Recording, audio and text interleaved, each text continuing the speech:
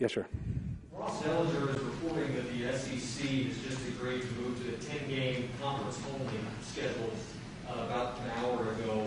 How do you anticipate that will affect the economy, given LSU was supposed to play a game against UT, an interstate game with Nicholls State, and another game in Houston? And then as a follow-up, do you see any scenario where tailgating can continue as normal in the fall?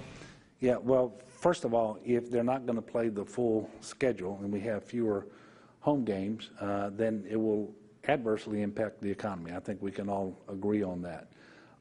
And then we have to see what the circumstances are when those games commence as to what restrictions are going to be in place. And I try not to get out over my skis on this, and so this is going to play out over time. It's not as if I'm trying to hide the ball from anybody, but if I said something right now, it would be complete speculation, and I'm just not going to engage on that. I will tell everybody that we're in a new normal for the foreseeable future, and things aren't going to be the same as what we've experienced in the past. But exactly what that experience is going to be, I just don't know yet.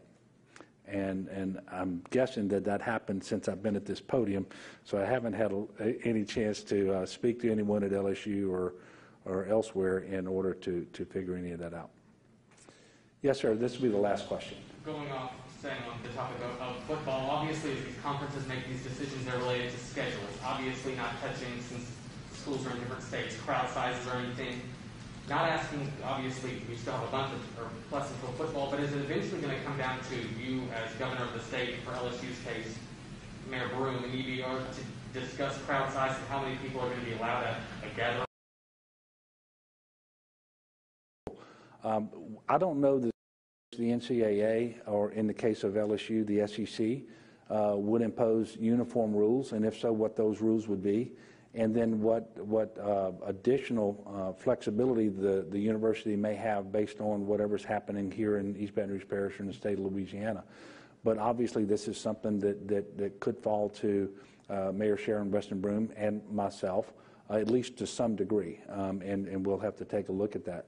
I'm just thankful that on January the 13th of this year, LSU did win that national championship, because that gives us a very pleasant and vivid memory that we have about that university and that football team. Anyway, it's one of the few things this year that really, for us here in Louisiana especially, a real bright spot, because it's been a very, very difficult year for our people, for our hospitals and our healthcare workers, for all those who've been suffering from COVID-19 and those who perished and all of their families.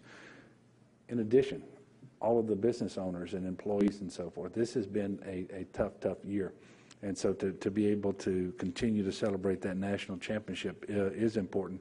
And I suspect Coach Orgeron and the team had no idea back in January just how much that would mean to our state, because every passing day it means more. And so, as y'all know, I'm a tremendous LSU fan and football fan.